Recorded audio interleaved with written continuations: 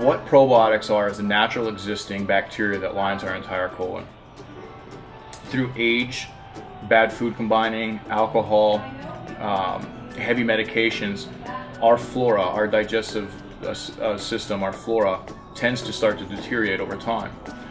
By introducing a live bacteria, a live cultured food into our diet on a regular basis is keeping that flora in a fresh, vibrant level. That way we can assimilate our foods better. That means we're getting what we want out of our food and getting rid of what we don't want out of our food. What are probiotics? Probiotics are the good bacteria that is in our gut. Deep in the heart of your stomach lies 100 trillion bacteria cells. Some of them have your best interest at hand. Oh, this is so great. I'm happily digesting today. What a wonderful, wonderful life. Others don't like you, period. Sugar, sugar, where's the sugar? Sugar! Sugar is one of the primary foods that feed these little McNasties. The question becomes, do these probiotics that we supplement with make it all the way down to the lower GI after the acid bath that occurs in the stomach?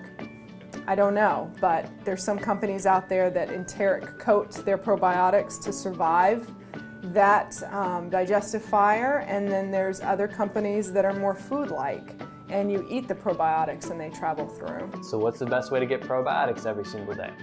That's a great question, and it always starts with food, okay? It starts with fermented food. I'm talking about things like sauerkraut, kimchi, 24-hour fermented yogurt, okay? Now, if you can't tolerate fermented foods, if you try them out, they don't make you feel good, they make you sick. Like when I first started trying fermented foods, they gave me horrible stomach problems. If you're like me and you can't tolerate them at first, then you can start with a single strain probiotic pill, something like the strain Lactobacillus acidophilus.